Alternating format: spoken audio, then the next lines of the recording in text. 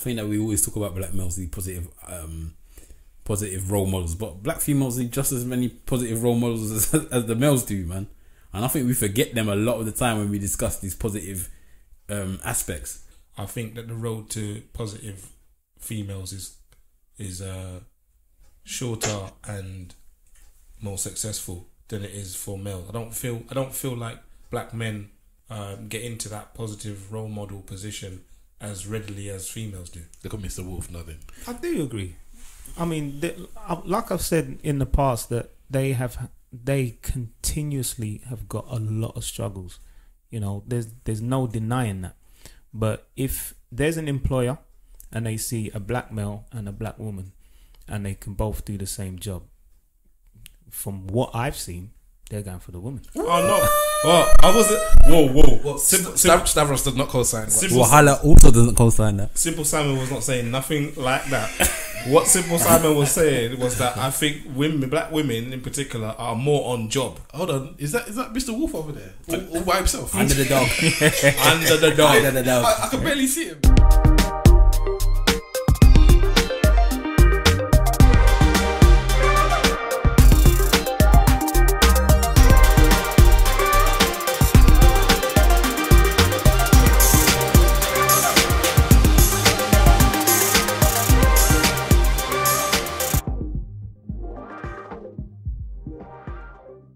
Hello, ladies and gentlemen, boys and girls, cats and dogs, rodents and other small insects. Welcome to Eloquently Saying Nothing, episode number 23.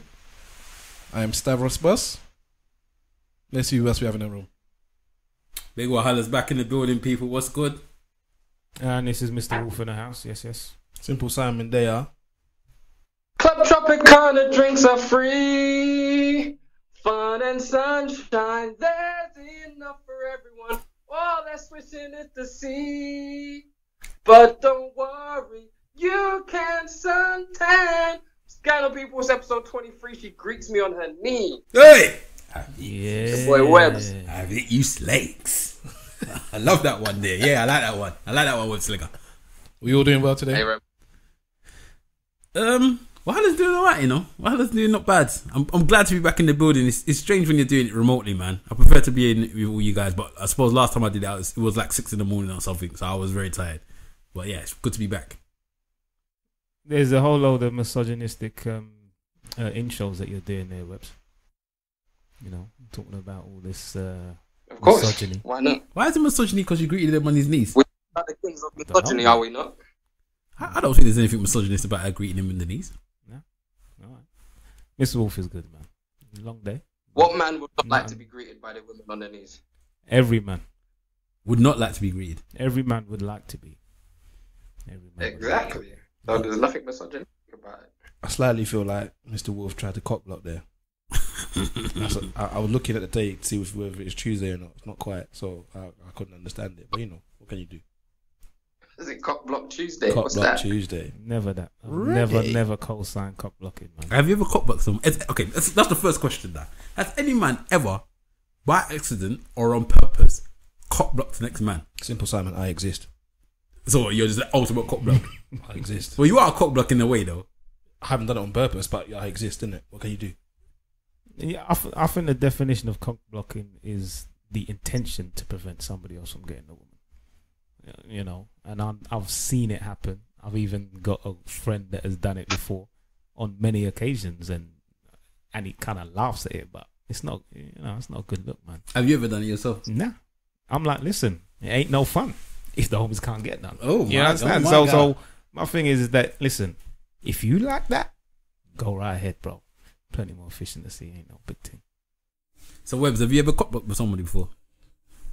Unintentionally, I have been a cock blocker, but I don't cock block intentionally. I don't need to.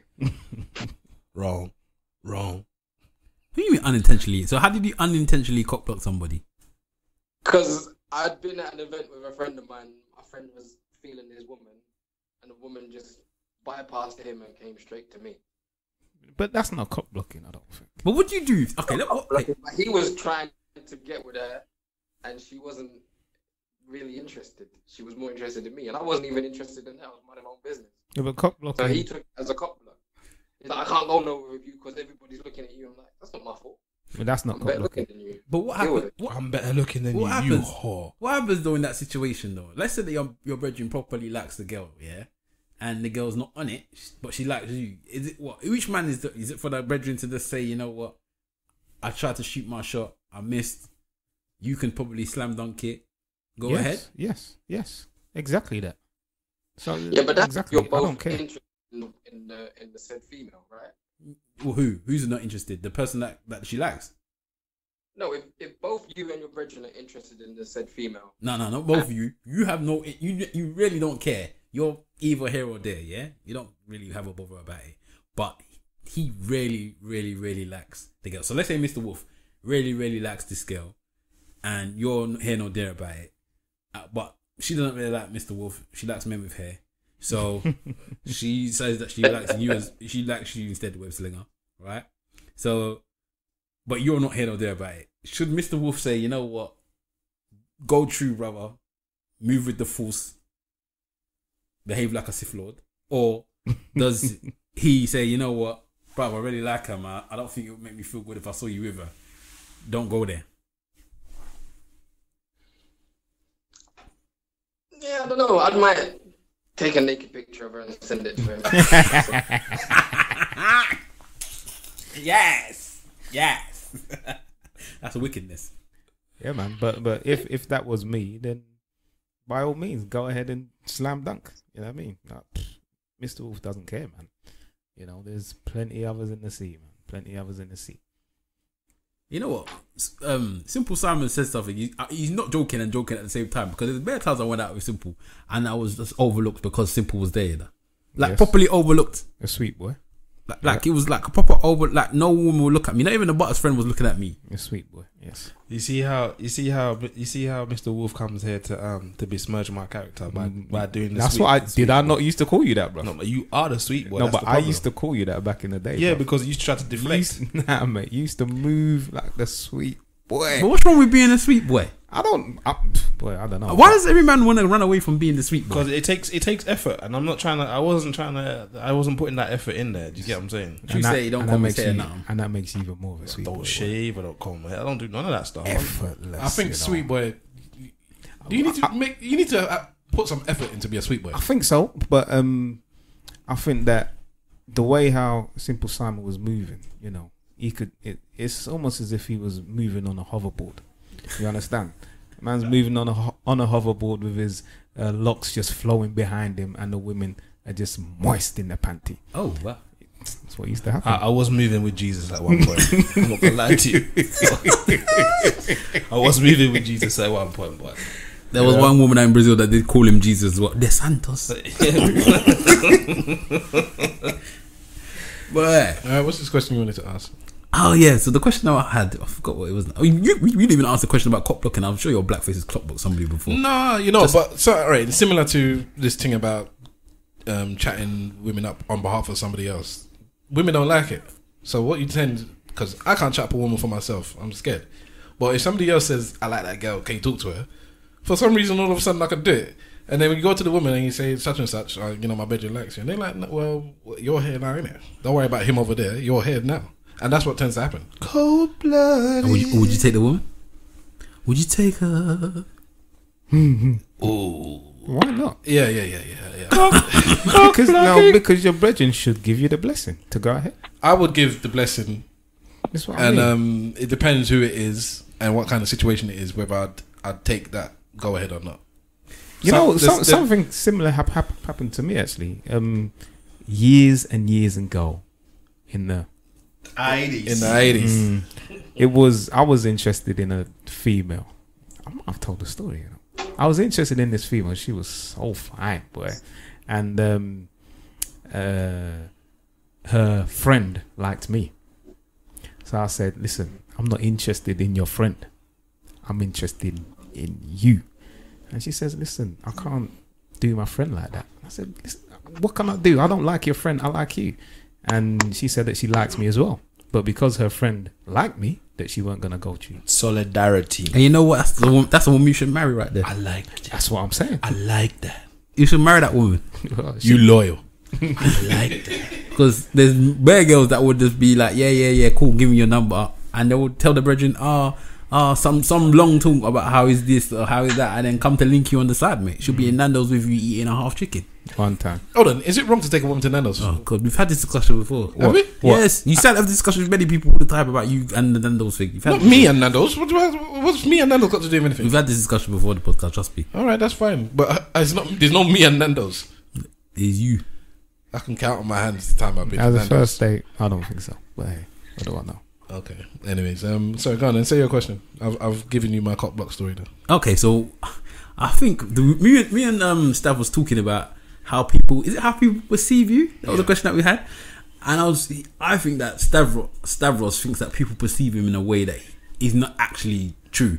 I think when it comes to perception of how people perceive him, he is now become the Ian Bill of the podcast, because he was telling me, everybody hates me and I'm not liked and all of this. I didn't put it like that. What would you say? I don't like it. It's so, because you know what, in life there are storytellers. Yeah, there are people that can tell good stories, and there are people that are boring with their stories. Now, Stavros, as a host, I think I'm decent, but as a storyteller, I'm poor, because I don't embellish, I don't flesh things out. Whereas Wahala is a wicked storyteller, because you know what he takes? He takes the pea and turns it into a whole pod of peas, because that's how his story is now. The man went from A to B, but not with Wahala's story. That man went there, he tripped a little bit, his shoelaces came undone, he saw some beauty. All of this is make-believe, by the way, but it makes the story so much better. It's not make-believe. Do you realise that you just told a good story there?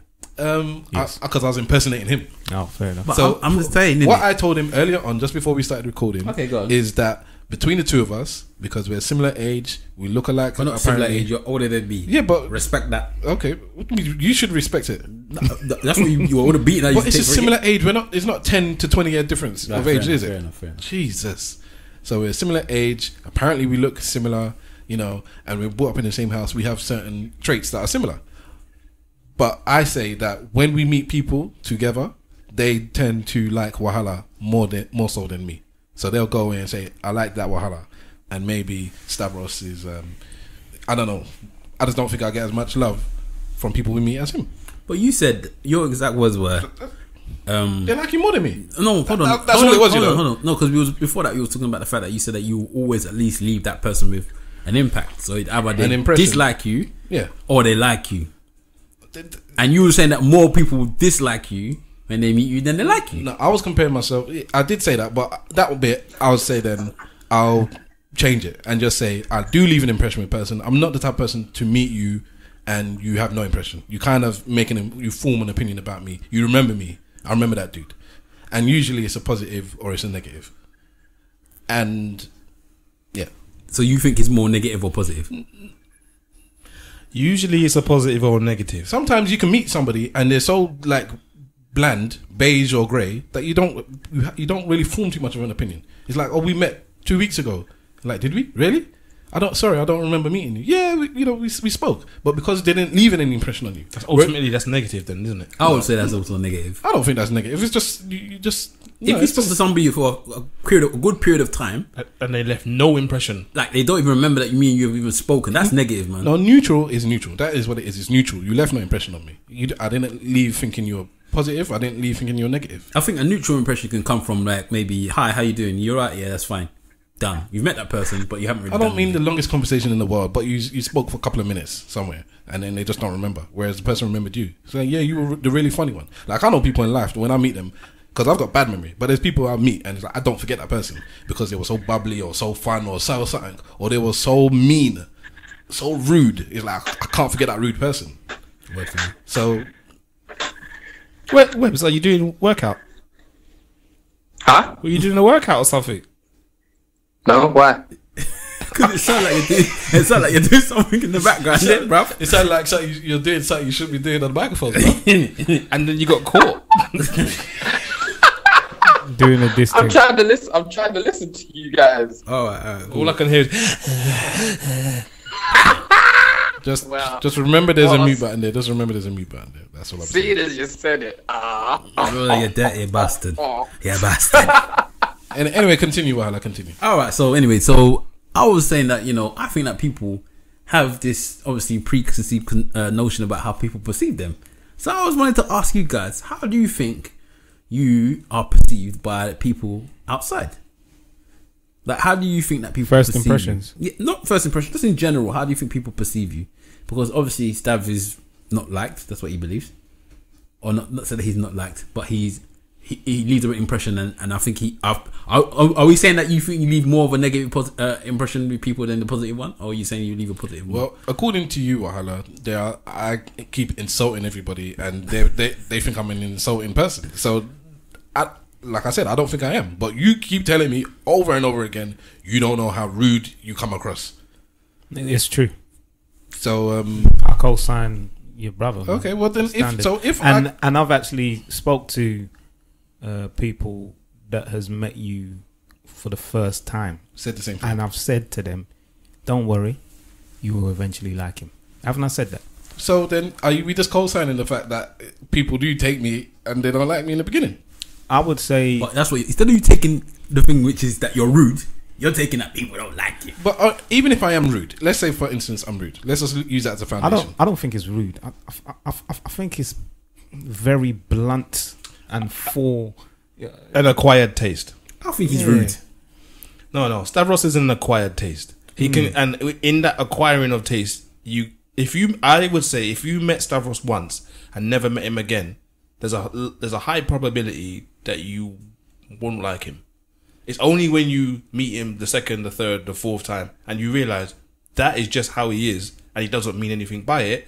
That's when the tables will turn. But before that time, you're likely to. I think it all depends on what topic is being brought up, what he's discussing, and whether or not he agrees with you or disagrees with you on said topic. But you know what? I don't even think it's that. I just think if you're gonna have a conversation with Stavros for maybe 2 minutes, you know, and he just says bang, bang, bang, and he just says a few things, then maybe perhaps they'll leave and thinking that this guy's an arsehole. But I don't know if you're engaging in a conversation that lasts maybe 5, 10, 15 minutes, then the initial 2, 3, 4 minutes, or even up to 5, they'll think, fucking hell, man, this guy's an arsehole. But then as you go deeper into the conversation, I think they'll find, okay, this guy is actually the truth. So, like I said, if we're all agreeing, or you guys are all saying, Webbs, are you the same? Do you think the same thing? I think Stavros is Marmite. You either like him or you don't. He's super malt. He's super malt. We don't call Marmite air, we call it super malt. You know what's so funny? A couple of people who I know have met Webbs, and they've gone to me, what's wrong with you, Richard? Yeah, Webbs is another one. Webbs is another one. But the thing with Webbs is that most people like him at the beginning, and then it's when they annoy him that Webbs will switch on them, and then they don't like him. But most people like Webbs from the beginning. That's my personal take on Webbs. But with Stav, I think sometimes with Stav, because he's the truth so much, I think sometimes he forgets that he doesn't have to be so. See, but this is the thing, because people all tell me that I'm very rude. I'm rude. I'm this. I'm blah blah blah. I'm abrasive or whatever. But I think that if I speak to somebody, less people call me rude than Stav, because of the way that he will talk to somebody is very different than the way that I would. Whereas, how can I put the thing with Stav? He's very dismissive. If you don't agree with what you're saying, he will just dismiss you like you're chatting rubbish. Wahala's more brash than rude. Stav is just rude. Yeah, I don't think Wahala's rude. I just think that he's cheeky. I just think that you come across like the Hulk.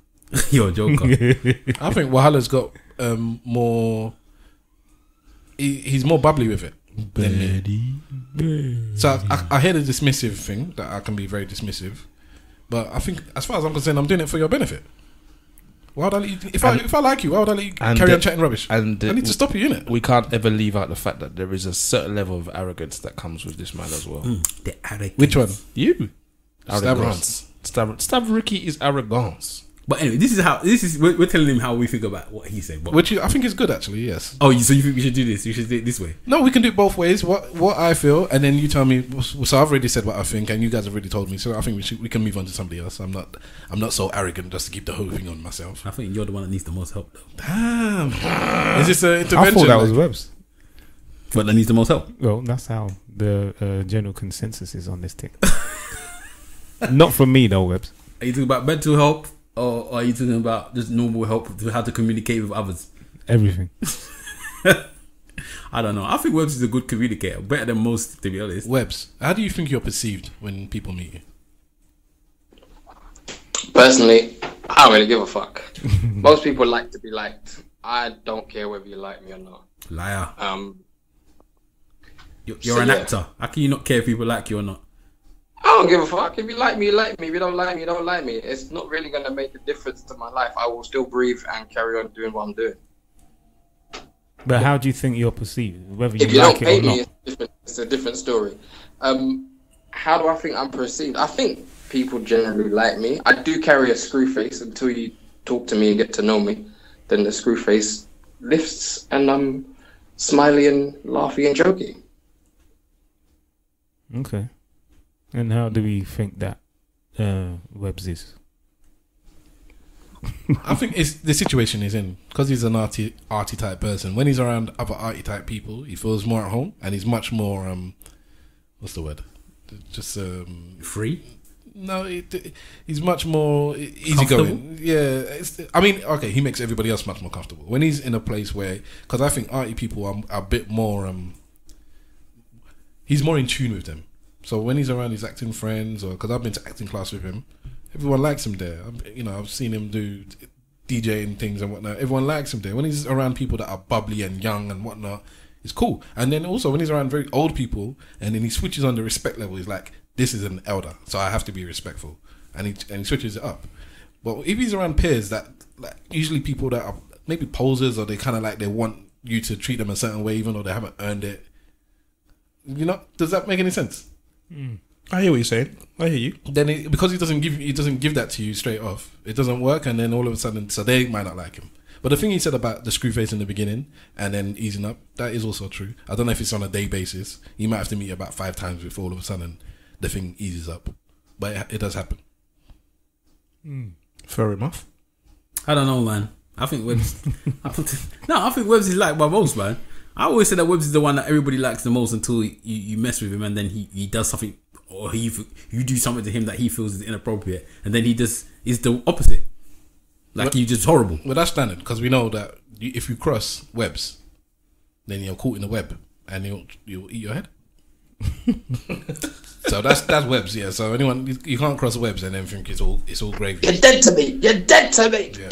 But sometimes they don't even know they've done anything. That's the problem. Oh, that's a major problem, boy. There's times that people where Webbs got a problem with somebody, you ask them, oh, they'll be like, where's Webbs? I haven't seen him for a while. Webbs is like, kill him, I want him dead. And they're like, they don't know what they've done.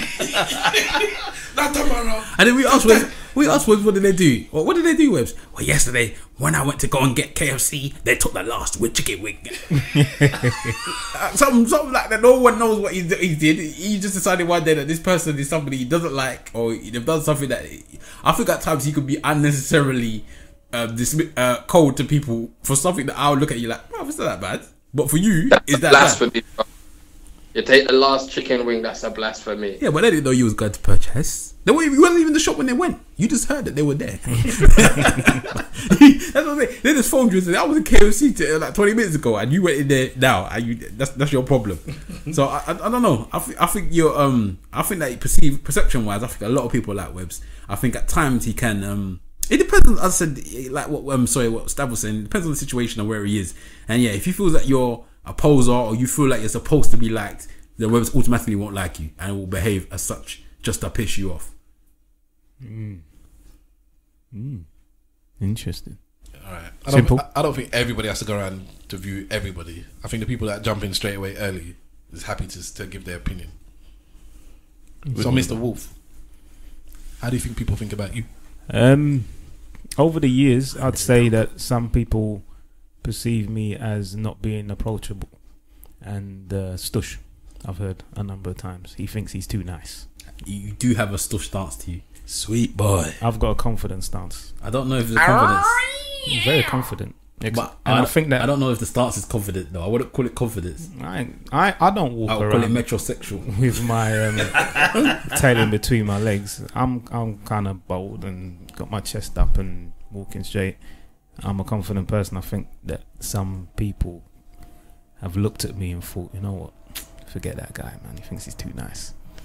That's what I've got over the years, a lot of the time. Seriously? Until they come over and have a conversation, or they ask somebody about this guy and they say, no, that guy's cool, man. You talking men or women? Both. Would Mostly women. Did man say that next man thinks he's too nice? Is that something that man will say? Unapproachable guys. What is it? Women, stush, unapproachable. So what do you think people feel about Mr. Wolf, the problem solver, the under the dog? You know what? I actually don't know. Neither do I. You know, I'm sitting there. I'm the one that's known you the longest. And actually, that's one of the things that they say, is that I'm very, very hard to read. Very hard to read. No,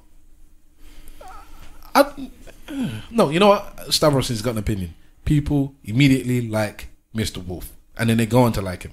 This is why you know so many people. This is why your phone book is rammed full of I do know friends. a lot of people. Yeah, so I don't get the impression that people think you're stush. I don't get the impression people think that you're stuck up.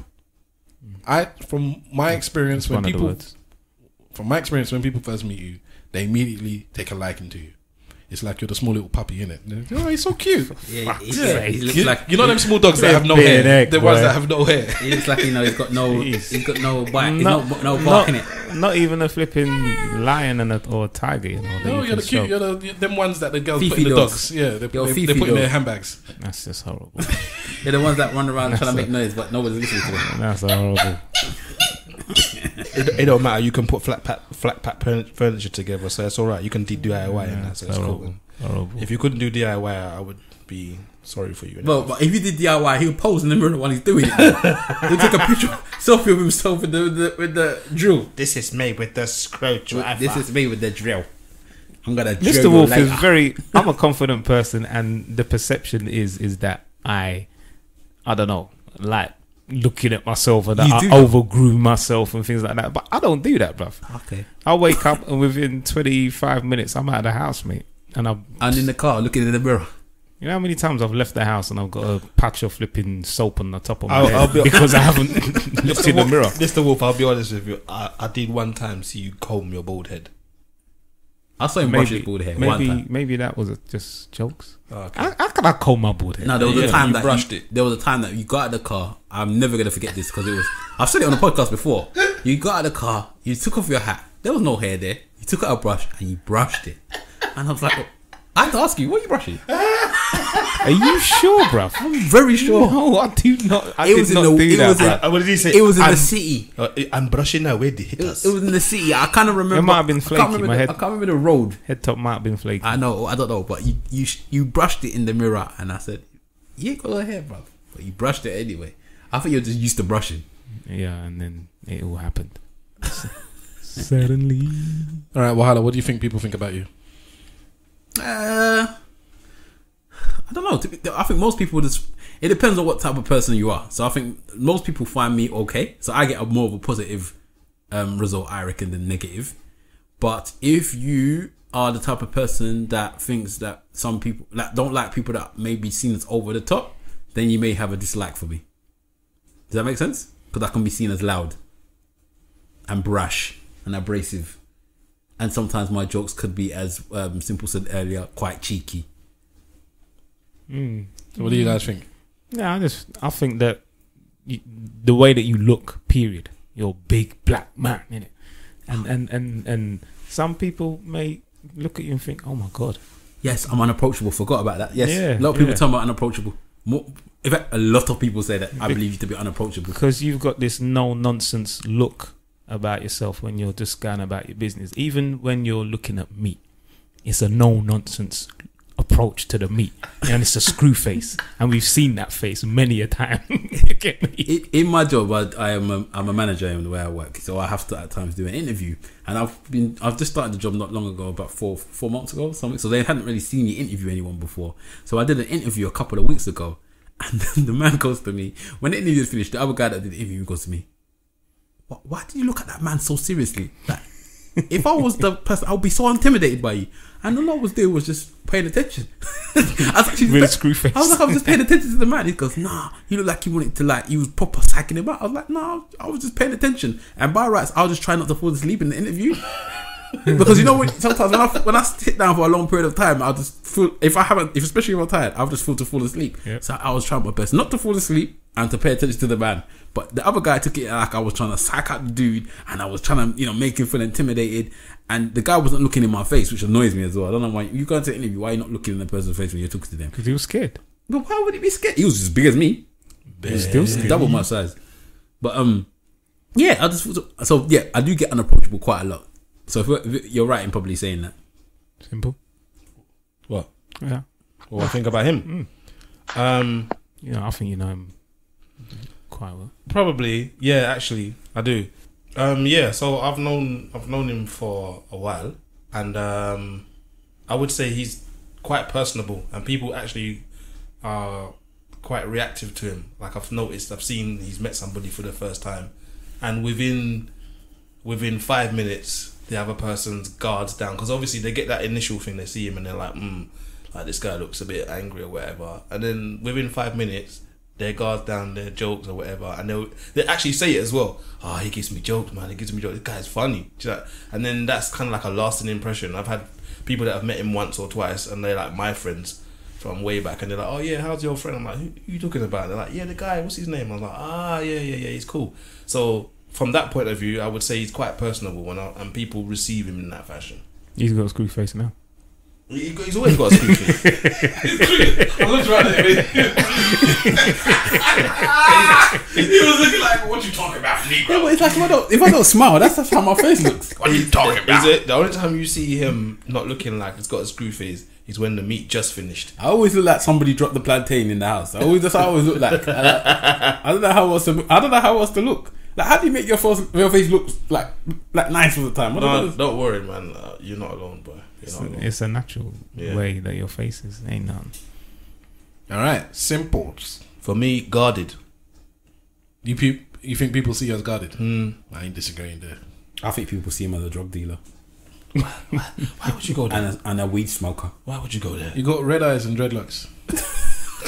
That stereotype lives through you, boy. And a thief. Yeah. And a thief. Why would there be thief? Because dreadlocks and weed smokers are also affiliation with thieving. Really? And you drive a drug dealer's car. And you drive a BMW. I don't drive a BMW. With a tissue box at the back. A Mercedes.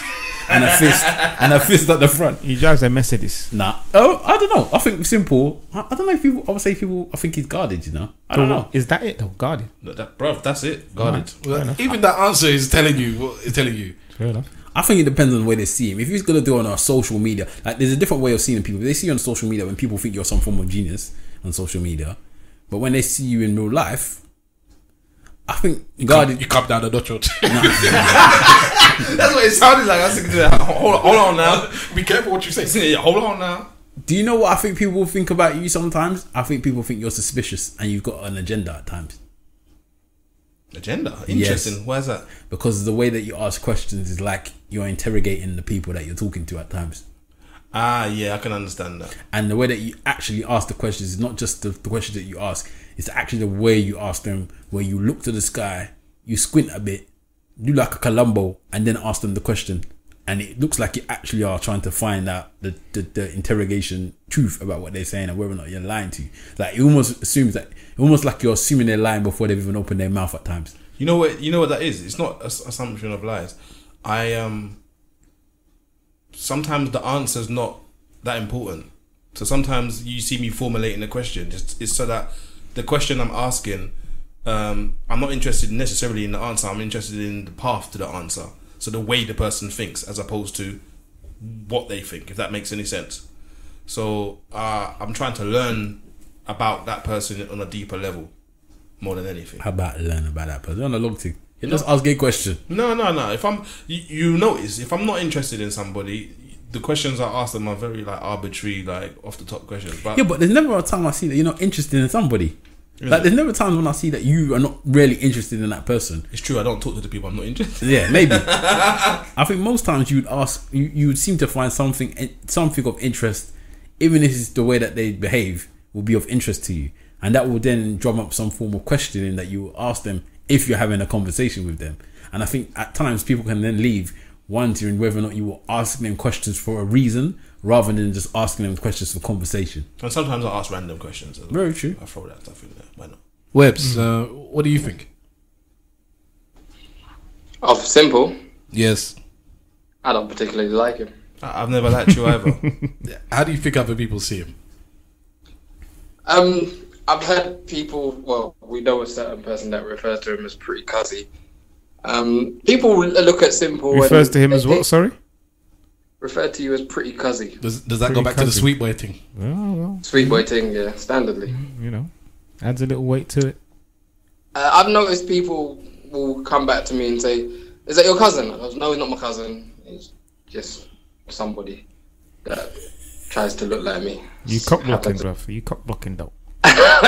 But he's generally revered as a cool, laid back, a very I don't know what the right word, but he's like an animal that's ready to pounce. He watches before he does or says anything. He's an observer. He observes before he makes any decision.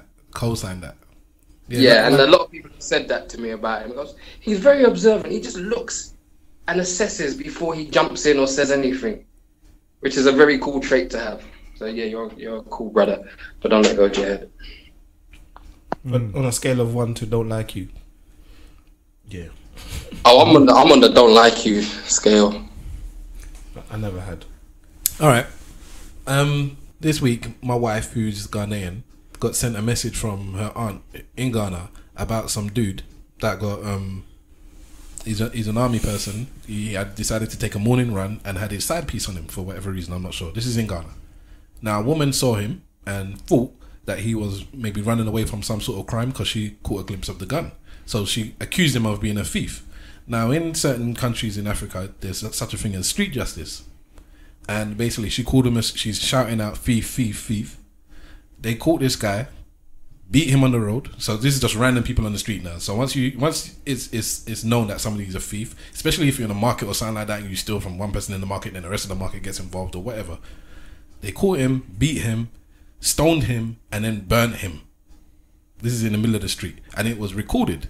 Now, my missus, for some strange reason, wanted to watch this video, and she said I couldn't finish watching the video. You know, I can usually watch this kind of stuff, which made me side-eye her anyways, because I don't know why anyone watches this stuff. But there's two questions that come up here. One is, are we happier watching violence on social media as opposed to acts or displays of love and passion?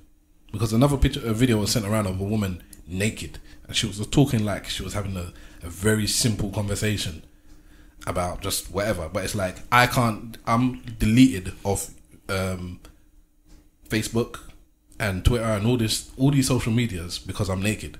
But they allow you to watch people getting beat up and you know, police shootings. That's all right to show on social media. But me standing here naked talking to you is wrong. So I'll be more comfortable now watching violence than the naked bodies. Or do we just want to talk about the violence part? I think it's sensationalism to some degree. Once upon a time, sex was the sensationalism. Like, you see somebody naked, you're automatically got your attention. But I feel like the way society is now and the way we interact with each other now, like nakedness, sexual orientation, sex, sexual imagery, sexual behavior is so commonplace now that seeing a woman standing on camera talking naked isn't even like considered a big thing. Whereas the violence you see in some of these videos is what you've heard for years and years and years in hip hop songs and never really seen in real life, kind of thing. Or you've seen it in movies and thought, okay, that's a movie. Now you're starting to see this stuff in real life. So there's a certain level of sensation and stimulus associated with it. And also, we like to push boundaries. That's all we like to do. We like to just push our own boundaries to see. I don't know why we do it, to be honest with you. You people are sick that send these videos around. And I'm looking at people around this table as well. For me, I the thing about with this whole situation with the Ghana man, right? For one, I heard there's numerous stories about what actually happened. So your story is one. I'm hearing all these different stories. I heard that people knew who he was and they still killed him, and all of this stuff. But the thing for me that is a big issue is you're talking about social media. I'm thinking about how people are so ready to just kill somebody on the road. Like, all of those people are murderers. All right, let's talk about all of them are murderers. How many people in the street that was doing their normal day-to-day job, whatever, selling cola nuts, whatever they were doing there, suddenly it's just a murder straight away. Apparently, like massive slabs of stone. It happens quite often, though. Yeah, street justice is not uncommon. In Africa, in South America. Yeah, but you're just murderers. No, but see, how okay are you to be a murderer? yeah, but the thing is, with that, I understand what you're saying, but in a funny kind of way, the street justice thing works the same way the execution block works. Yeah. Mm-hmm. So I don't know if you know about it, but like lethal injection, for example, there's 3 injections that are pumped in on purpose. And only one of them has the lethal dose, as far as I remember. Yeah, and they used to make it be that more than one person pushed the button to make the injection go in, but nobody knows who's got the fatal dose. So that although they've killed the person, you can't point at any one of those people and say that's the murderer. You know it's one of those 3 people, but they don't know who they are, which one of them it is, and you don't know which one it is because they pressed the button and it's killed them. The same thing happens with the street justice. They're all beating him, but who actually gave the blow that ended the person? You don't know. If the man's alive when you put a tire around his neck and burn him, then the person that put the tire around his neck and put the set out flame is the person that killed him, isn't it? Well, but that's what I'm saying. This isn't done like that. Wait, it was. But what I'm saying is, when I say it's not done like that, I mean there's more than one people. Yeah, there's one other person beating the person, but there's usually one person that sets the person alight. I don't know. They're not all coming with lighters, are they? From what I've seen, more than one person throws a box of matches in. Okay. Well, for me, it's just the ready and able to just murder somebody on the street. Yeah, but it's crazy.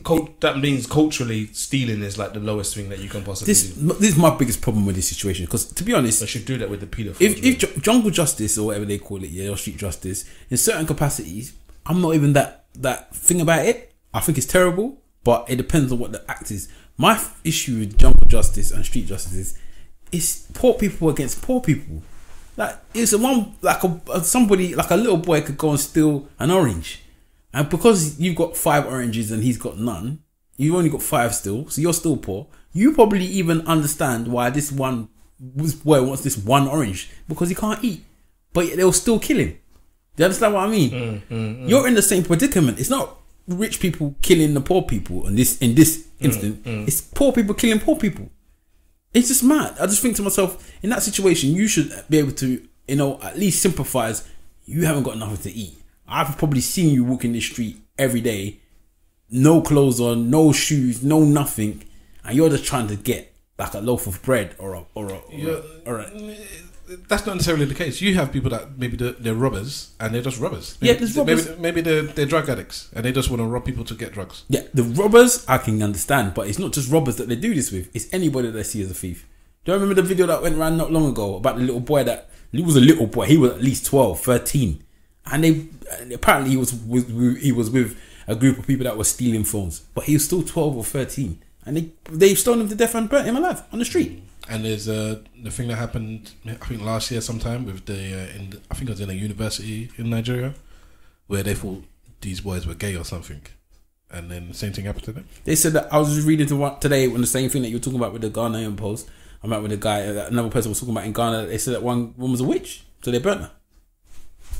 They can't really clarify that she's a witch or not. Somebody's just accused the person of being a witch. They've all decided, you know what, bit of witchcraft there.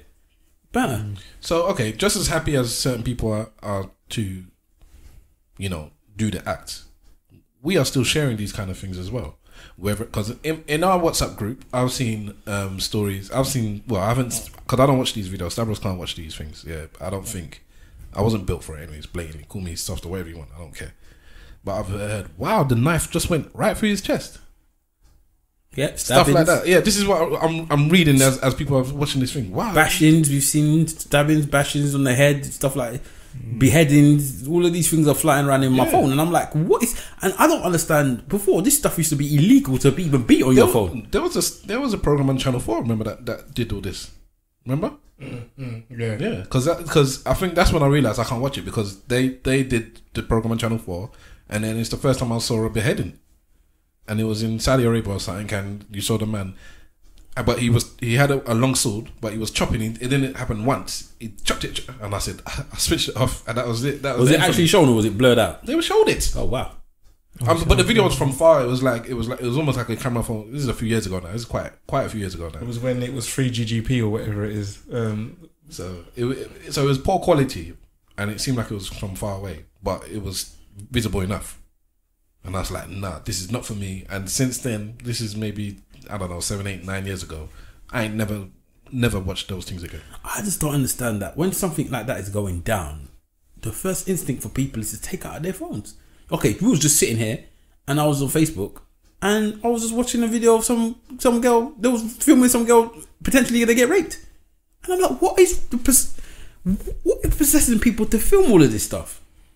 I just think that it's the age that we live in now. You know, there's a social media thing, and that's what people do. They want to capture the moment when something happens. It's almost as if everybody is a news reporter. There's this new thing on Sky News now where it's not that new, but if you see anything, capture on your phone and send it in.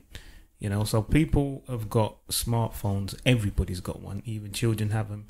And anything that is an event, they get it on their phone and they throw it on social media. And I have to say that it's Mr. Wolf. I do watch those things. I wouldn't say that I go searching for these videos, but if the videos do pass by my phone, I will have a look, and then that's it. But I sent something. You will forward it out. Yeah, I'll forward it on. But I also sent a video into our WhatsApp group not too long ago, and Stavros kind of dismissed it, and it was me doing the black male empowerment thing. There was a video, people may have seen it. It was you missed it, Wahala. You're looking because is this when you didn't have your phone? Maybe? I saw it. Is there something about the boys that got a degree? Yeah, it's for. No, they didn't even get the degree yet. They're in university. Yeah, I didn't understand what the big deal was. No, they were doing masters in astrophysics. Okay. Yeah, there are. How is the number of astrophysicists now? There's only 600,000 or something like that. And your point. So yeah, but this is it's the like thing. they're 1 in a million. Yeah, but did they go out their way to do that? What they wanted to do? No. What do you mean? Did they want to be astrophysicists? You're missing the point. Yeah. Well, then I don't understand the big deal. I don't see the difference between somebody being an astrophysicist. 1 in a million. Hold on, let me finish talking. I don't understand the difference between somebody being an astrophysicist or going to university to do that, to somebody going to university to go and do business, to somebody going to university to go and do language, for somebody going to university. Because if that's what you want to do, then that's what you want to do. I don't have this elite thing where this one is better than that one. I'm not saying it's better, but I'm saying, bro, like the ratio is 1 in a million astrophysicists as it is now. 1 in a million, bro. That is your point. That's very rare. That's extremely rare. So you've got 5 black men that are all gonna enter into that academy. That's good for them. Yeah, but I don't see it as some form of. For me, if there were like 12, then I'll say yes. Boom. You're gone to some next level because you're a young person that shouldn't be in university in the first place. But at the age of going to university, they've been studying for this subject all their life. They're doing the subject they wanted to do. I don't get the big thing. I get the pride that's from, as I say, to say yes, you're doing a good job, but it's not something for me that makes me feel like any better than if somebody else was in university doing another university thing. Just to flesh out what the video is, hopefully we can post it on the social media after this episode comes up. Is a woman. I think some people have come into her store. It seems like one of these black stores, and she said, "Listen, I don't normally do this kind of thing, but I've had these 4 boys, and I just think we need to congratulate the boys in our society." Basically saying the same thing as we said. You know, certain videos get sent around. There's so much negativity. I want people to see the positive. So tell me about yourself, boys. And they say, "I'm such and such. I'm 23. I'm from here, and I'm studying to be an astrophysicist." And then she goes along the list, and they're all in that kind of field. And then she's like, "This is great, fantastic. I'm so..." And I think the thing that bothered me is she said, "I'm honoured to be around you." And this was an elder woman, obviously talking to very young men that are just at uni. And I'm thinking it's similar to what Wahala's saying, basically, that this is it's a good thing. Don't get me wrong. I'm not saying it's not a good thing to go to university to persevere and to try to better yourself and to educate yourself. I would be very proud of those people doing it if I knew them personally, but I don't think that it's something. What I said. This is what I told Mr. Wolf because he sent it to the group. I said the minute that we have to send videos out of people going to university and use that as a status of look at something to be proud of, then I think we're losing. And we are losing. So, and that is the point, bruv. Like, just because you're going to university, I have to sit here and Wait, applaud you. wait. Like, we're losing, man. Wait. Two things. Go on, sir. I'm confused because I don't know if it was last episode or the one before. Wahala was saying that he doesn't like the fact that there aren't any movies or stories about the normal guy. Yeah. That the guy that didn't go to prison, the guy that didn't do the whatever, what have you. So this is now basically a story about It's not a movie, bro. normal guys. Well, you just said they're 1 in a million. So they Wait, normal guys that are doing something that is actually quite special. Because, like I said, the ratio is like, put it this way, it's 1 in a million as a ratio, and they're all black as well. So black physicists, the only one I know about is Neil deGrasse Tyson. That's the only one I know about. I don't know any other black physicists. So you don't think there's no other black I didn't physicists? say that. I said I don't know about. I'm sure there's plenty of black it's physicists because out people there. don't want to go into that field. It's not. Listen. It's not. So you ask 1,000 people that, or every single person you know, if you had the choice in job that you could do, yeah, and you're gonna get paid $1 million a year or something. So all it comes down to is what job do you want, but you have to work. I will tell you, not one of them will say I want to be an astrophysicist. So it's not necessarily because. I think they would.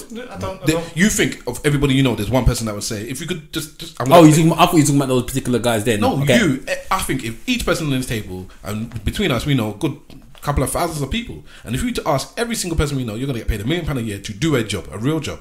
Not I want to sit on the beach and whatever. A real job, but pick it and you just get paid $1 million, and you get to pick the job. Nobody's going to say I want to be an astrophysicist. I think I know one of these guys.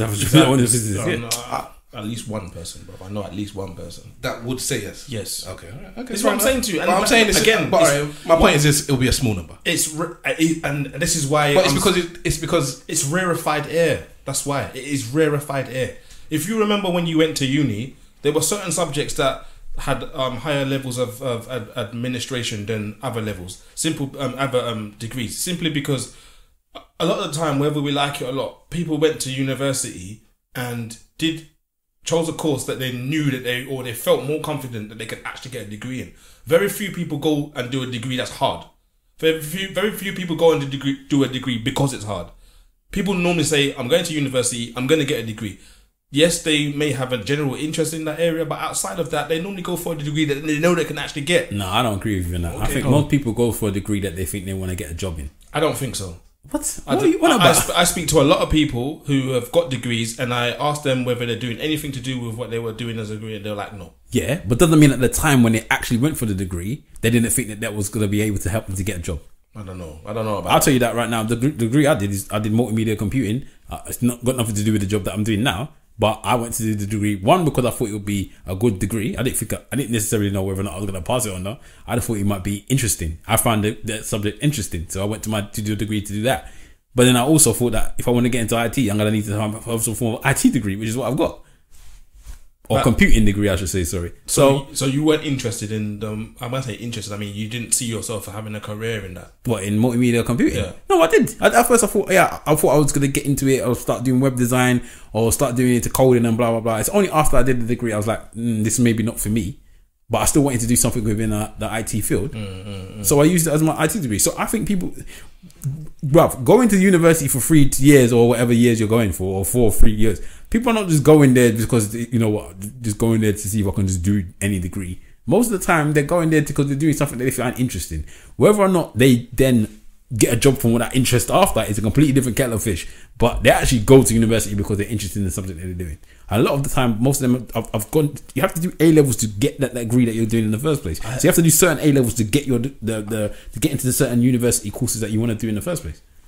Okay, it's Mr. Wolf. I think we've kind of veered away from the original question. Go ahead. Yeah, regarding the passion of sending negative videos and the positive ones. And the reason why I mentioned those 3 guys, on one hand, we're complaining about these gruesome, gross, and these videos that make no sense. And then on the other hand, we're being very dismissive of something that is positive. You may not see it as positive. It may not do anything to you, but it may touch somebody else. So you got to think about, I think you got to think outside of the box, outside of Stavros and outside of Wahala. I think you got to think about someone who can see that and take motivation from it. Someone that can see that and just say to themselves, you know what, these guys are doing something special.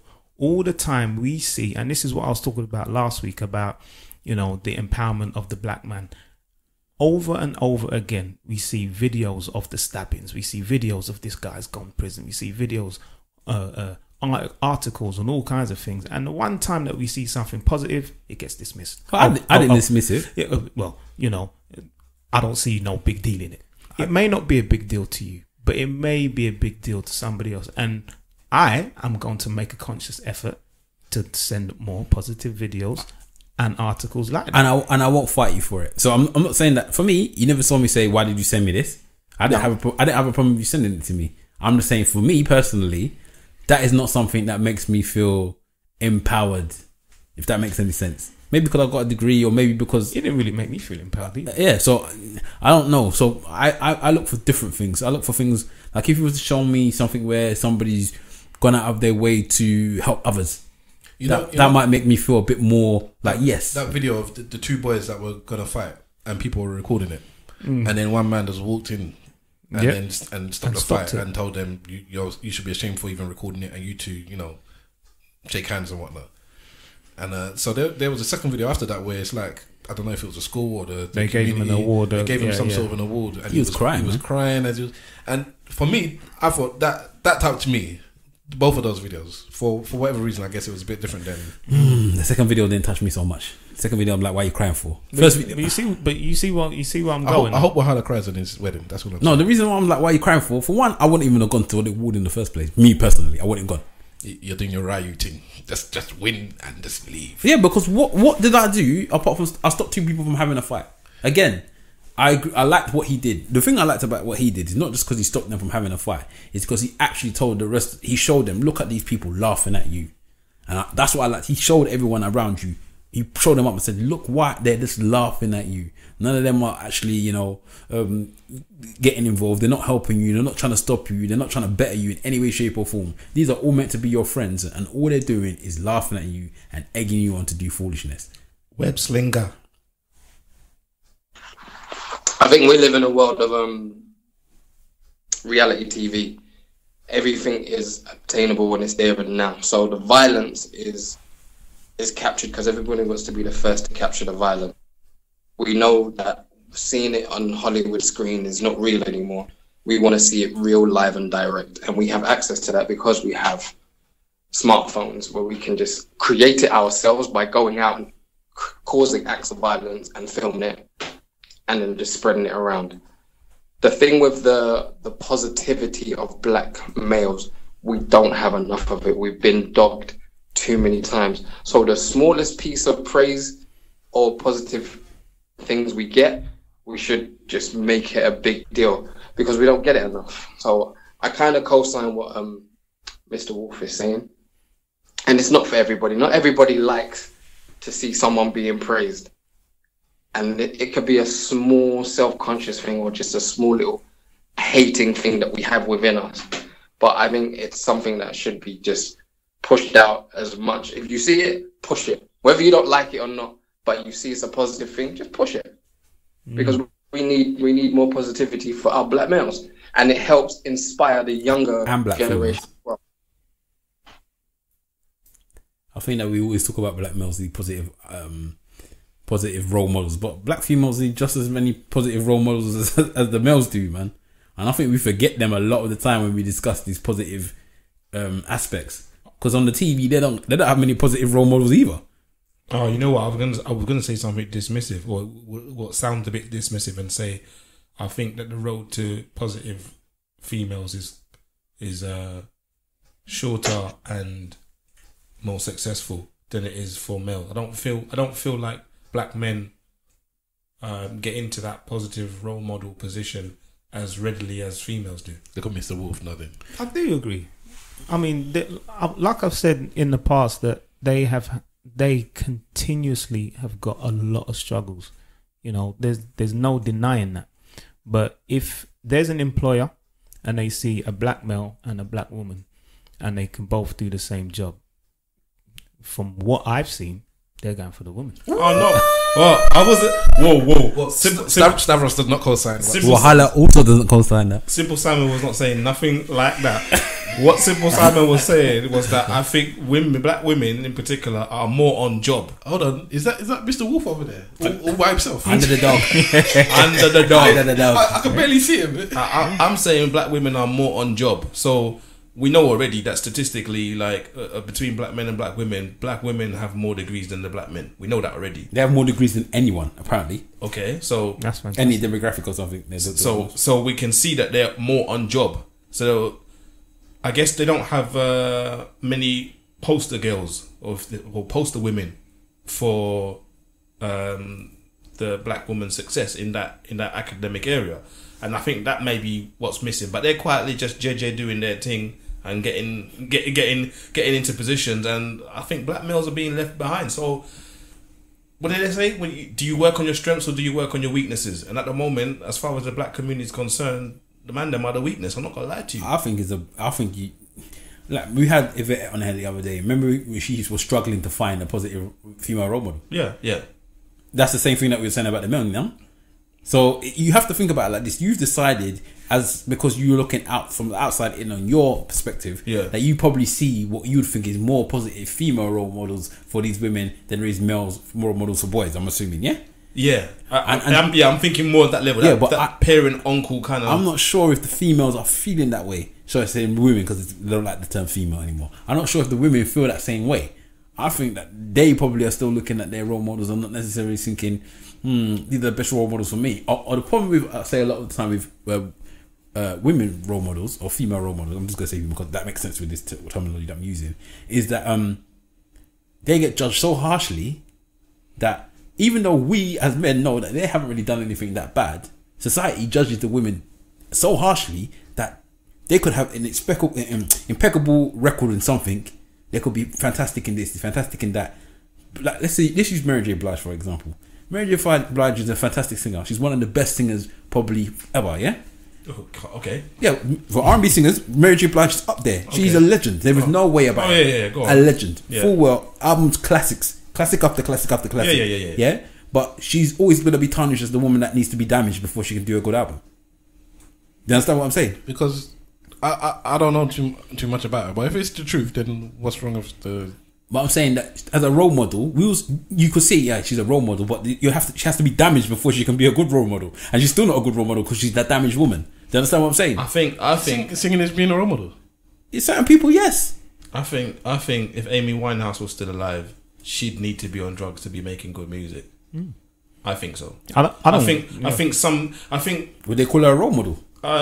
Again, if you want to look at all of the greats, you got James Brown, you got Jimi Hendrix, you got all of these people who were on drugs. Ray Charles, all of them. Okay, are you classifying them as role models? If you say you just said now that people might look at musicians and see them as role models, then those people would be seen as role models. No, they were at the height of their craft. I'm saying that somebody like Mary J. Blige, even though she's very good at one thing, the thing that people still focus on is the fact that she's damaged as a person. I think a lot of people look at Mary J. Blige as a role model. Mary J. Blige inspires a lot of women. Yeah, and the fact that, I mean, you got to remember that where soul music has come from. Do you understand? It's come from hardship, and through that hardship, you can feel the emotion that comes through the music and through the vocals. So the mere fact that she's gone through, or that she maybe continues to go through certain things, and then her best music comes from that, I don't see that as a big problem. Would you say that the young girls will grow up and say, I want to be like Mary J. Blige? I would think that they grow up. I'm confused as to what difference. So what? Yeah, this is what we're talking about, positive role models. But you just picked one person. Yeah, but I'm just thinking. Yeah, I'm saying in general, I don't think. Sorry, Mr. Wolf. But my point originally is that I think that when it comes to women, the way that they are judged harshly for little things. So even a woman is let's say the woman is. I think maybe that's just a bad example. Yeah, maybe. Even if, let me just say something like a woman could be, even let's say your normal everyday woman. Let's use an everyday woman. Yeah, yep. She could be a good woman. She's a good mother. She's a good this. She's a good that. Does she have a bottom? Yes, bottom and all that stuff, whatever. Yeah, but I don't know. She's gone out with a waste man and had a child for a waste man. Right. That is what she will be judged on the most. She went out with that waste man and now has a waste man baby father. I don't look up to that woman because she went out with waste. I don't necessarily. I mean, Mr. Wolf always kind of. I think through every hardship, something positive comes from it. So I think that some women associate themselves with Mary J. Blige. So they think, okay, she's going through what I've been through, and I'm listening to her message and the way that she's come through that hardship. I associate myself with her, and she inspires me. So if there's a woman, for example, who has been with a waste man and has had a child from a waste man, is she doing anything positive after she's maybe gone through that difficult period? So unless she becomes waste herself, which I don't think Mary J. Blige is, I think that there's a good reason for people to be inspired and for them to look up and to look at them as role models. Even the regular woman who's gone through the issue of being with a waste man. I disagree. I don't think a woman that's been with a waste man and has had a child with him and then perseveres, does well, still educated, still working well, still looking after their child. People don't look at her as, well, you're the woman that went out with a waste man. They look at her, you're the woman that has a waste man on the side, but you're still doing well. I know that. I don't think anybody on this table looks at the woman that says that. Table. I don't think in general even people say that. I don't know. Yeah, I don't know if people get summed up like that in the way that you're saying. Always went out with waste men. Then that's different. Then I would say you have a poor choice in waste yourself. Not necessarily even that. No. Habitual waster. There are some good women that I'm sure we all know that can't find, or they're not really good at picking men. That doesn't mean that they're not good women. That's one of your flaws. Unfortunately, it has a big effect on your life in that respect.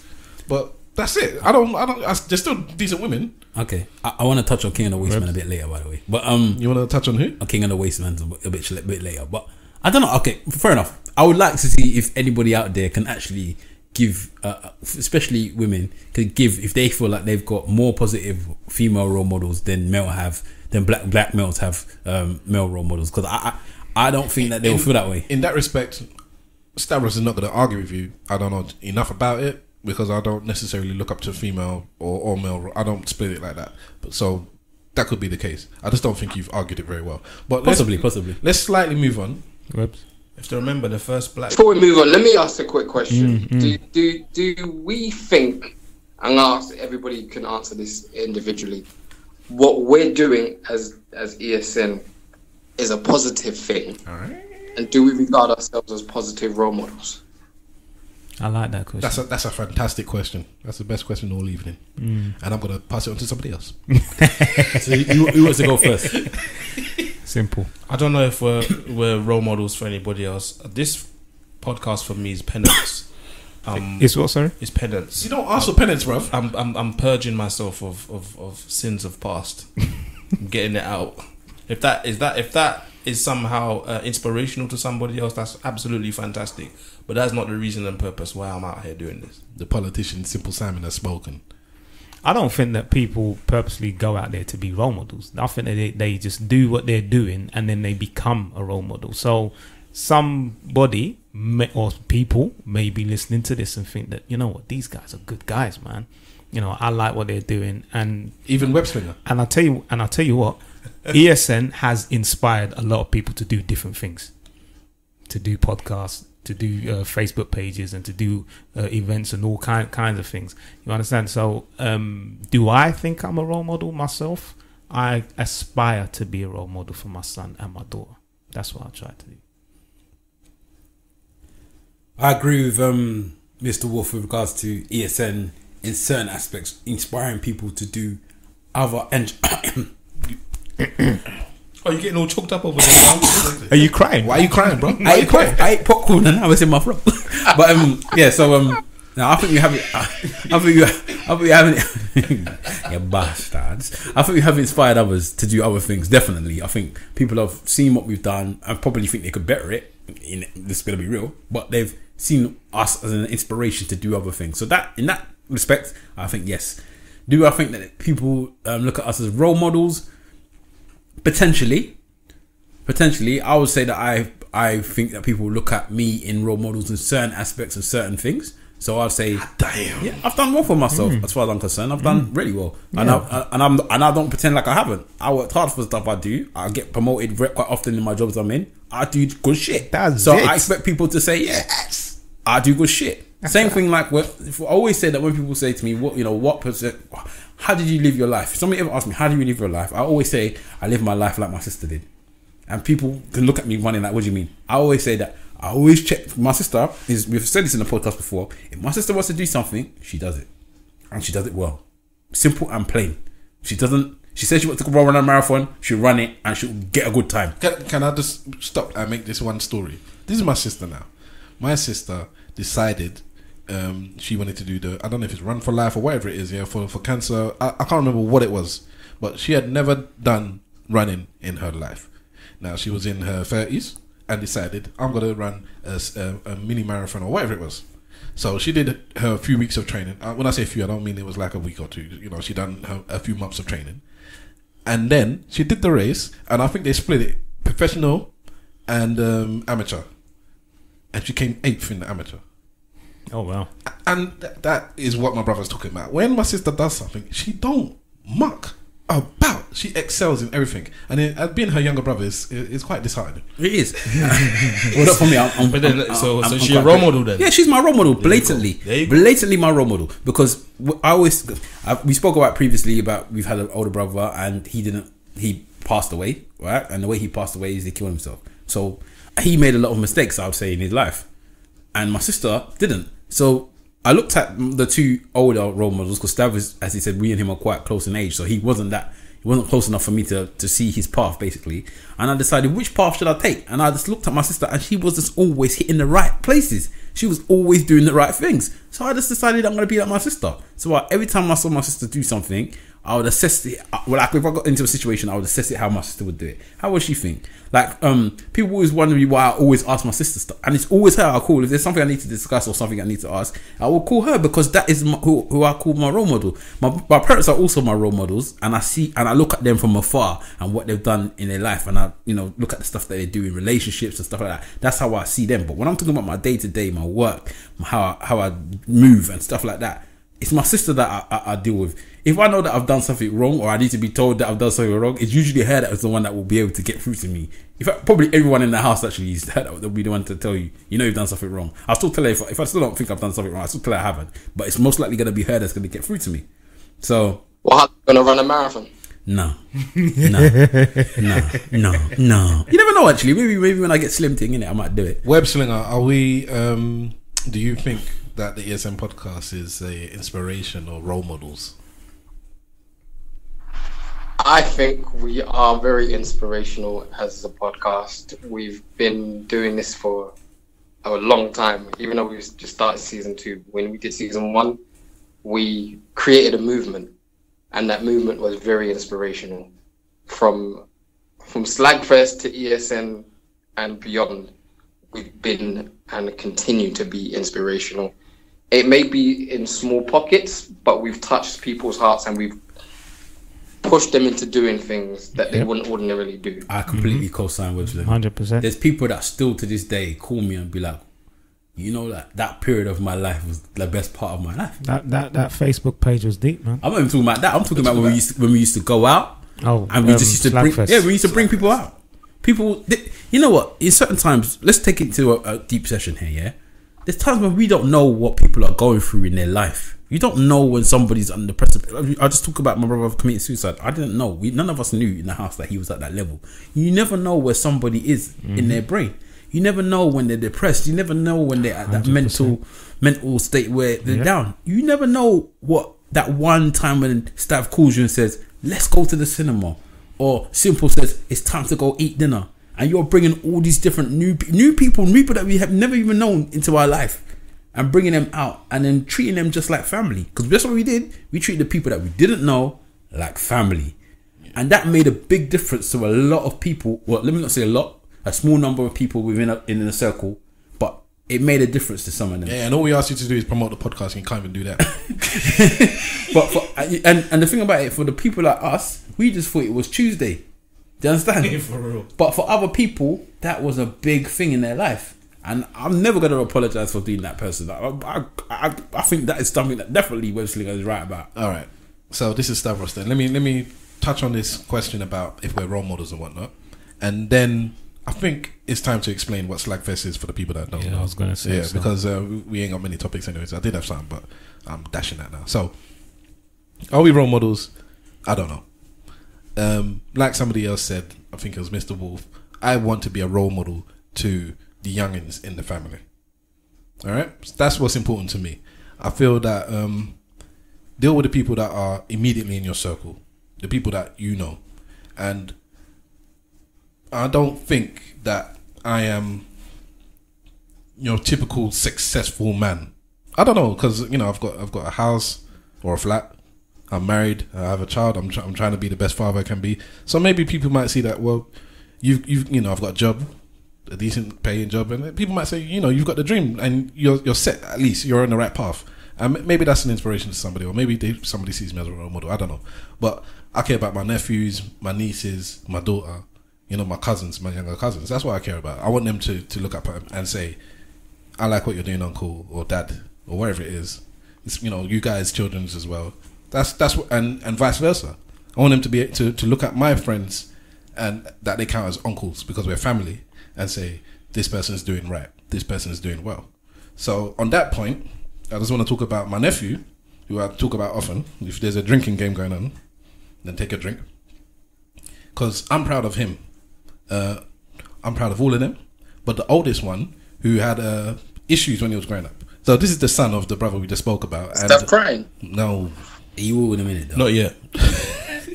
No, and I'm saying that I'm very proud of him. He messaged me a couple of nights ago and asked, "Oh, uncle, what podcast app should I listen to the podcast on?" I'm like, "Why?" He said, "Well, I heard on one of the old episodes that you said." Rate and review us. So I just want to make sure that when I'm listening to the podcast, it makes a difference to your listenership. And I said, this boy, I said, thank you. Don't worry about it. You just keep listening, and that's all that matters. But I appreciate the fact that you even went out of your way to do something like that. And I wrote and I said, I'm proud of you because he is a good father now himself to 2 young daughters. He's a good partner to his missus. And he works hard. I just went to see him at work yesterday.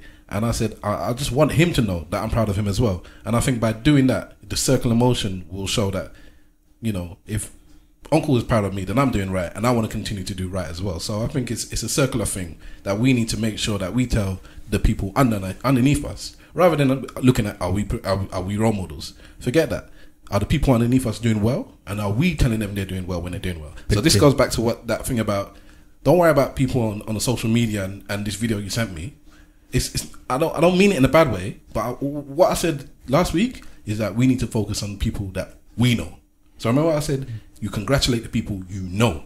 Don't worry about these people out there. We need to talk about the big community. Forget them. Talk about the people that you know in your life and say, bruv, cousin, nephew, sister, niece, you're doing well. I'm proud of you. Keep it up. I co-sign that. Wahana. I do, but I also think that when we spoke about it takes a village, to raise a child. That's what I'm saying. So I agree with you. I do think this is the village I'm talking about. But you need to expand your village sometimes. Which is what I think you need to make a conscious effort sometimes to speak out. And I'm saying that I have seen what one word can mean to a stranger. I've had people come back to me and say, you know what you said to me, it made a difference. And this is people that I don't know. So I do understand but if they're in your circle, you're saying. Now I'm talking about people that are not in my circle, that I don't know and I've never met. So how did they hear you? Sorry? They heard you on the podcast? No. I'm saying that I've interacted. That's what I mean. This is what I mean. This is what I'm talking about. That is your village. But he's they're not my nephews. His immediate circle. But who's saying that? That's what Mr. Wolf is saying. That's what I'm saying. People that I don't that know. He doesn't really know. He's just spoken to them once or twice and they've left an impact on them. Yeah. But so that's what he's talking about. But you're talking more about your people I believe in the village mentality. Remember, I was the one pushing it, or not was. I am the one pushing it more than anybody. I believe in that village. About it. No, this is people across another country. You're never going to speak to these people. They don't know you. You don't know them. I'm not talking about. But we live in a world where you can know that person. Social media just makes the world a lot smaller. And this is my issue with, I think, with us men in this room and Webslinger in South Africa. Or maybe not Webslinger, actually. Webslinger is probably the best at doing this. We talk a good game about how we're good men and we promote positivity and stuff like that. But I think that we could do a whole lot more. I think all of us here could be mentors in a strange way to others. I don't think we just have to deal with our immediate circle or just our children. I have no children.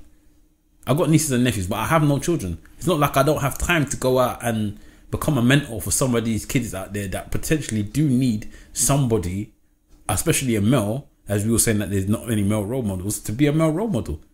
I could potentially go and sit around and just sit around with a boy after school and help him to do his maths homework, something like that. Or if he wants to get into IT, try my best to, you know, show him the way that I got into it and see if I can find him a way of getting a job.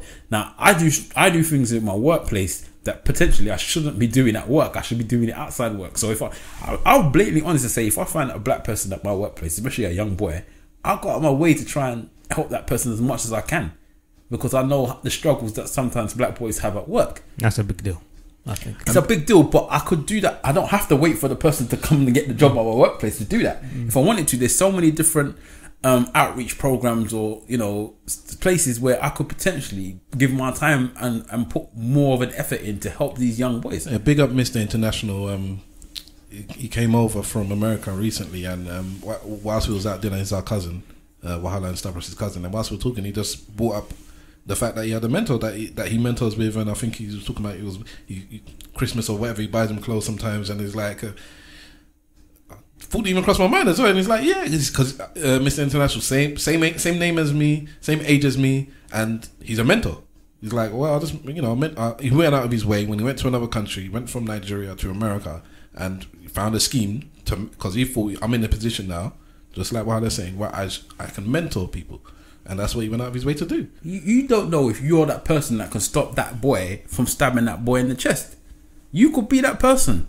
You could be that person that tells somebody, because they come from homes that maybe the situations in their houses, what they see is right and wrong, does not match the world. Don't want to dismiss Mr. Wolf's coaching, because I think that is part of this thing. The football coaching. Yeah, okay, I agree with football coaching, but again, I get that, but after the football coaching, I think that's more of a sport thing, and I think sometimes as blacks we focus a lot too much on sport. No, I would go as far as to say it's discipline, and when discipline is involved, yes, it's about a sport, but there is discipline in there, and it's not just about football. It's about conduct. It's about how you interact with people. It's about how you deal with connection, someone to talk to. Yeah, others in a team. So it's not just like, it's sport. Even us on a weekend when we play football, there's quite young boys that come to play football. And we're quite older than the rest of them. And we'll, at the time when it's half time or whatever, we will chat to them. And we'll be like, what are you doing at school? What are you doing at college?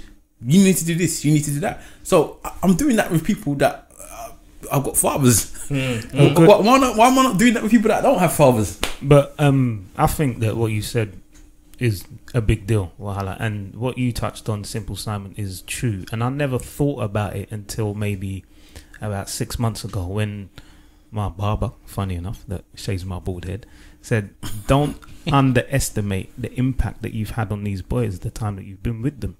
And I've been with them for about 6 years now. And it wasn't until he said that, he said, they will never forget your name. I thought, you know what? I think you got a point there, because everything that Simple Simon touched on there is exactly what it is. Sometimes, you know, when you see, it could be like a kid is off form and he's not playing as well. I don't look at that and think, oh my God, he's rubbish, he's not doing well. I'm thinking, what's going on at school? What's going on at home? And there's been a couple of times when I've called the parent and I've said, you know, is everything all right? And then the mum's just burst out in tears. So there's certain things that have happened, and then when you give advice to the kid, give advice to the mum, some of them are single mothers, you can see that you've had an impact in that child. Do you ever remember did any of you watch the program with Ian Wright when it was going on his life? I've seen that. And, you know, you seen it? Okay, well, I'm going to spoil a bit of it for you. I don't mind. And you probably might have seen this because it went around with social media. Oh, yeah. He was basically in, I think it was in one of the stadiums, either Arsenal Stadium or West Ham or something. I've seen that bit. And then some guy just went to him, "You right, Ian?" And he looked around and it was one of his old teachers. Yeah. And he just burst out crying. He just burst out The crying. man stood because he was sitting down. He stood up, took off his hat, and said, "Let's say Mr. Stevens," yeah, and started crying. Now, throughout the program, I think he had spoke about he had had a rough time growing up. I think his dad had left him. He was a bit of a ragamuffin. You know, he caused some trouble growing up and in school. And there was one teacher, I think it was a PE teacher or whatnot, and he said that he was like my dad. He cared about me. He spoke to me. He's the one that helped me along the way in terms of being the professional footballer that I was or that I used to be. And he said I tried to get in contact with him, and they told me that he had died. So the producers of the show found him out, and because it was an empty stadium, and then just let him walk in and surprise Ian Wright. And what he said is, "You don't know what you did for my life." Exactly what he just said. You don't know. And so, coach, let's not dismiss coaching as I'm thinking about. I've gone about myself, and I agree. Because we all know teachers. I don't know. We may have teachers that you can look back and say, you know what, that was a good teacher. You know, because anybody can get a qualification to be a teacher, but sometimes it's inbred in you to go the extra mile. What you do at work, it's inbred in you. You don't need to do that. You know, my brother-in-law does this kind of thing. You know what this podcast is done for Stavros? Yeah, usually we talk, we bust our joke, you know, we leave and whatnot. But this has made me think. I think what Wahala just said about being a mentor, I need to take this on board and try better myself. I think that in my own life, with the people I know that I'm close to, I believe that I've done a decent job. But maybe I do need to reach out and try and find somebody else, because like we've just said, we are in kind of positions where we can do this. You got to think of it like this. You got a daughter. Three of you here have got daughters. Me and Webbs haven't got children, but the three of you here have got daughters, yeah? And these daughters are going to have to meet men at some point, you would hope that they're going to meet men and get married or whatever, if that's what you want them to do. We're saying that all these men are waste. Who's going to mold these men? There you go. Even if it's a selfish reason as to why you're doing this, we should all be doing it. And Webbs, you're quiet, but you've done this, man. You was doing this for a long period of time. Yeah, speak on it, Webbs. Yeah, I mean, I you know me, I do my thing and I just do my thing, innit? Yeah, we know you, but the public don't know you, bruv. Tell the public, bruv. Big up yourself and your 4 hairy chest.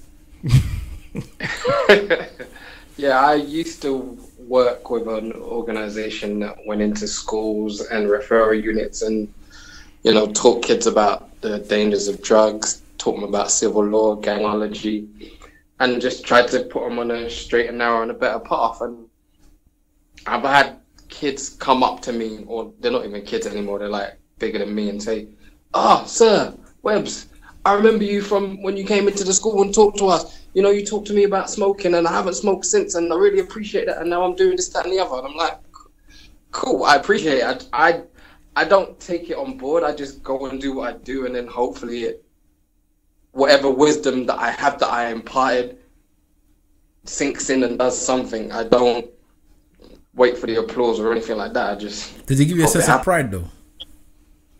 Did they give you a sense of pride that you've done this? Is it something that you would look back on? You're quite old, so maybe in the next 2 years when you're on your deathbed, you say to yourself, you will say to yourself, you know what, I did that and I'm proud of that. Yes and no. I mean, I don't do it for the sake of pride or accolade or anything like that. I just do it because I know someone's in trouble and they need help. That's big. Simple as that. That's it. I mean, I hope if I have a child and, for God forbid, that something happens and I can't be the role model for my child, that someone else can be in that respect.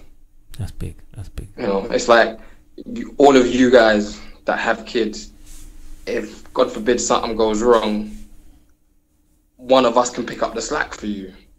It's an innate thing. It's something that's just natural. Even it should be done standardly. It's not anything we do for praise or accolade or anything like that.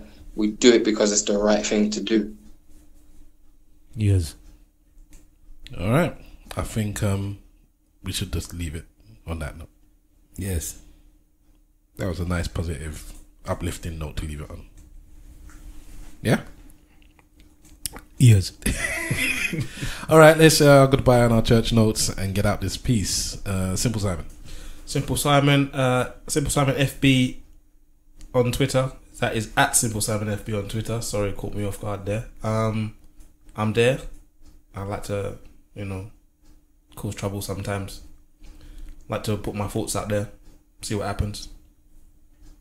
Get in contact. Web Slinger. What's going on, people? It's your boy Webbs. DJ Web Slingers on Twitter. The other guy, that's his nemesis and his best friend, is the actor. He's on Instagram, Facebook, and Twitter. Holla at me. And that actor is spelled D-A-T actor, by the way. D-A-T. For anybody that's looking for normal human spelling and can't find it. Delta Alpha And the Tango. only reason it is spelled like that is because the kids I used to mentor and teach, they would say, sir, you're that actor. I see you on TV. I see you in an advert, blah, blah, blah. They would never...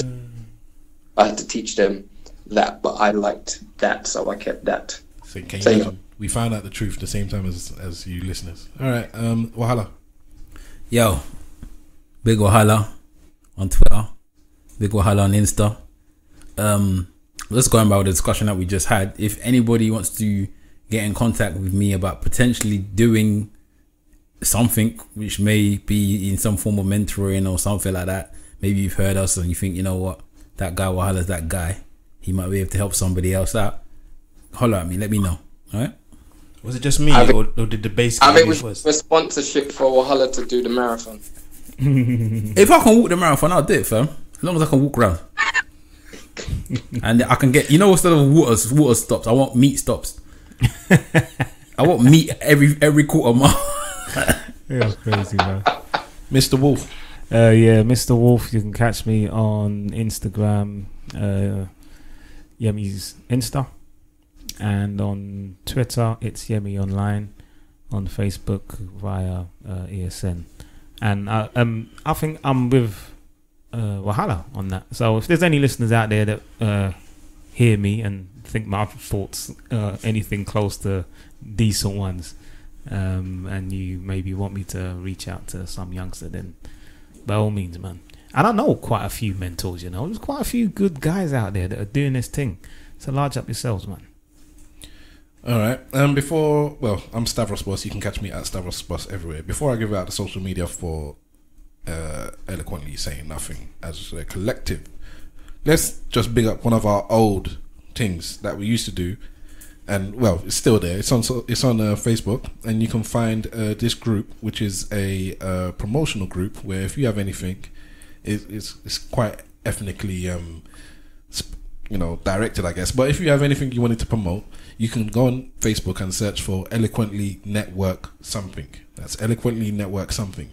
And you can post anything you might want to promote there, in club events, shops that you may have, hair and beauty, whatnot.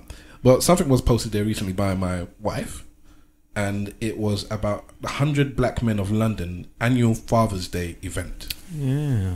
And so, seeing as we've been talking on this, let me just promote it. I don't know these people, but they seem to be doing something good, so why not promote it? So it says, for the last 16 years, the 100 have held special day out for men and children only. Sorry, ladies, but this one is just for the men.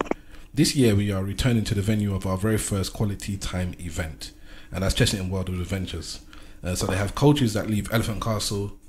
This is Saturday, June the 17th. They leave there in the morning, and it costs £20 to go down there. And I think that's it. So it includes transport and inclusion into the park. So the children do not have to be your own. Just remember to return them at the end of the day. So you can go to Facebook and search for Eloquently Network Something and find that it's not too far down, but it's called Chessington World of Adventures, Black Fathers and Kids Day. And if you actually look on the event, what you see is that there are men bidding that saying, I can't go myself, or I don't have any children, but I'm going to pay for any men that can't afford to take their own children or another child out. And there's people actually just put me down and I'm paying for 5, or put me down, I'm paying for 6. And so go find these 6 men that are willing to find these children. And that's big. Yeah, so that's a thing there. All right, so you can find us collectively at ESN Podcast on Twitter and Instagram, and you can search for us on Facebook at Eloquently Saying Nothing or ESN Podcast, and you'll find us on Facebook as well. So on that note, thank you very much. We are out. I'm from South Africa. If you ain't saying nothing, say it well. Slag for life. Fucking prawns. Use. I'm just gonna have to save them ESN stories for another day. Oh yeah, because we're gonna talk about the fest. Disgusting. I don't think we could talk positively and then talk about the fest. Yeah, exactly. I thought, you know. Serious, bro. All right, bye, Black Bastard. Peace, bro. So, what ESN events are you hearing on the podcast? What ESN events have? Do you know how many people? Any of them girls? Any of them that want? Even some of the man that want. You look, man. We need to go out again. You don't know how I miss what we did. Blah blah blah. I hear it all the time. All the time.